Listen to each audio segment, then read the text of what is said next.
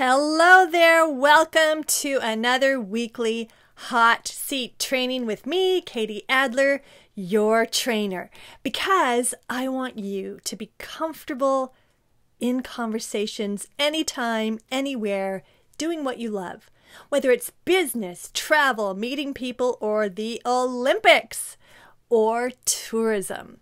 Many people are now brushing up on their English for a new business or for more pleasurable experiences with people from around the world. This training is getting you to speak non-stop for 30 seconds. Now, my system is a 3-part system. Part 1 is a table it, where you do 3 parts for sentences for your answer plus plus. Part 2 is a mind map where you take parts of what you wrote in part 1 and make a mind map in part 2. And then part 3 is what we're doing now.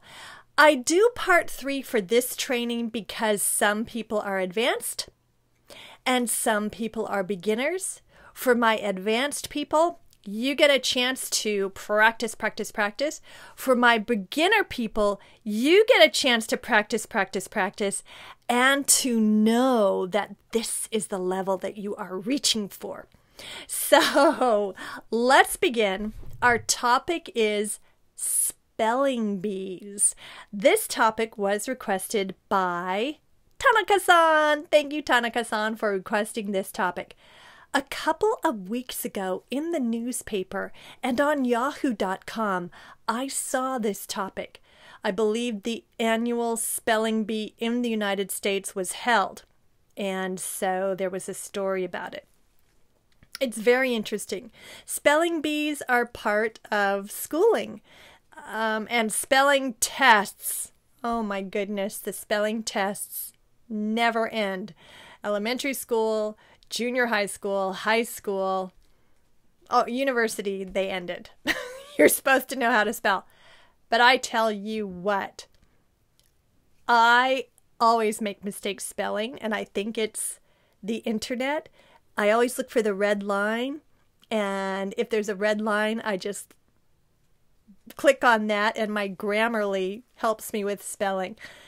English spelling is crazy anyway. If you study the history of English spelling, you will feel great about your ability to spell because there are no rules. All of these words were borrowed from different time periods and different languages, and finally, I don't know when the first dictionary was, but finally someone said, we have to stop having different spellings for one word. We have to agree on one spelling. So finally, everything was unified. And you have the dictionaries in the world today. Although you still have British spellings and American spellings. So there you go. It's okay. Do your best. But spelling bees. Spelling bees are interesting, and that's our topic. These are when you have a contest to find out who is the best speller.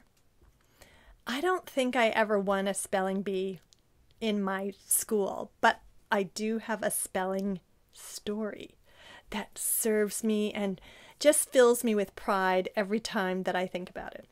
Now, I think probably for you, no matter what your language is, most of my target audience is Japanese, are Japanese learners, because that's where I am. I'm in Japan. Probably kanji. You probably had kanji tests all the time. It's the same thing, you know. Wah! All right. So, spelling bees. We're going to do a measure, 30 seconds, to see what's backwards. 30 seconds to see how you do, and then you'll listen to me and then respond to me. But let's just see how you are at talking about the topic of spelling bees. Are you ready? Spelling bees, what do you know?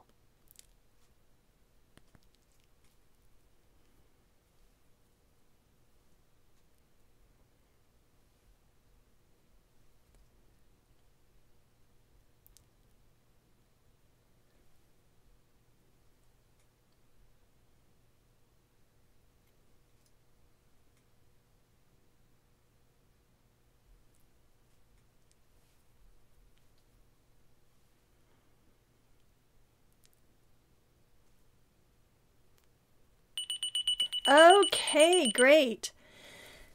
Now, one hint, when you're talking about something, you don't have to stay narrowly on spelling bees. You could start with, well, I don't know very much about spelling bees, but I do remember when I was a student, having to study kanji all the time. So this is what I'm teaching you, is how to start with the topic and then move it into something you're comfortable talking about. It's a branch. They're subtopics, and that's important for you to understand in English. In your language, I don't know, but in my language, it's okay. All right, so I'm going to go, and the topic is spelling bees. Here we go. I don't remember being in a spelling bee per se, but I do remember when I was in the 2nd grade, the teacher asked, she was asking, can you spell dachshund? The dog. Dachshund. And so people were getting it wrong. And then she said, can anyone spell dachshund? And I raised my hand and I spelled it. And she said, Katie, that is so very good. That's a very difficult word. Well, I was so happy that I knew how to spell that word. Ready? You're going to respond. A time you felt happy in school. Commenting, oh, Katie, that's a funny story, or, oh, Katie, I understand, or, and then maybe a connection with how you felt in school, or a spelling bee that you participated in, or the news that you saw. There's a lot of ways you can respond. Are you ready?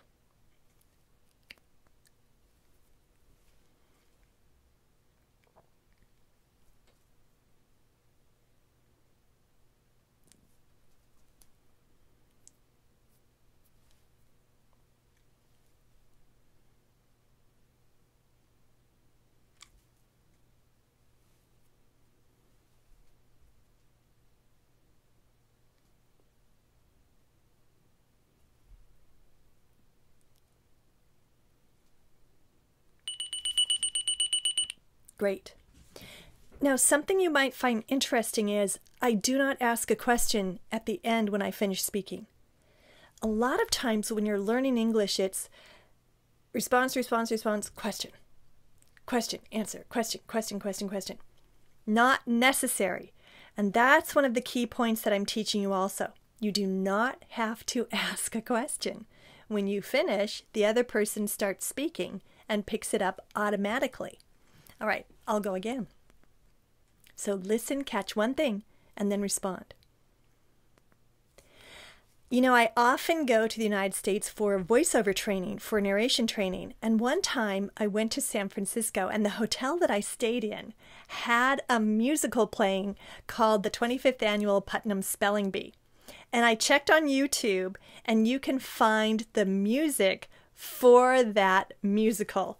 So it's even been turned into a musical. I think most schools have some kind of spelling contests. And like I said, there's always spelling tests.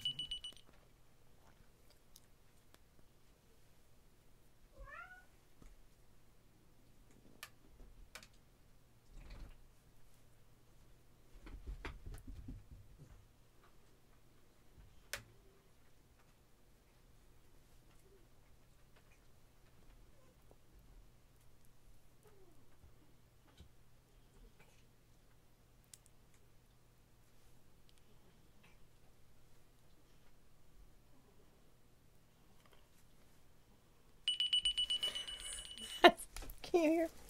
Binky! Binker-binks! What are you doing? Can you hear Binky? Oh my goodness. Okay. He wants to be in a spelling bee, spelling cat. All right. Listen, have a good one. Thank you, and practice. Use this video. This is the time to practice your conversations, not when you're in a conversation. All right? Yay!